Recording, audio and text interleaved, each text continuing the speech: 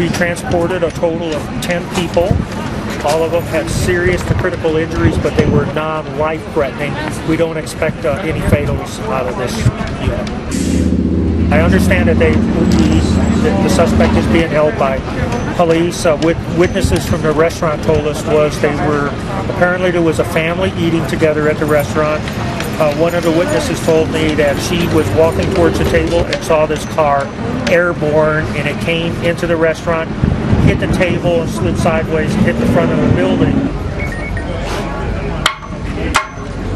Apparently, two individuals were in the car and they took off, and people inside the restaurant immediately got up and started tending to the victims inside the restaurant, and some of the men inside the restaurant went after the suspects that left the vehicle and was able to apprehend them and hold them until Metro arrived on the scene.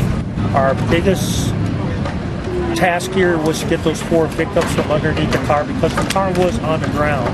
So we literally had to push up the car using airbags, jaws of life, ram bars, and then we had to crib it up with wood so the car would be stable, because you didn't want that car rocking. You had victims on both sides.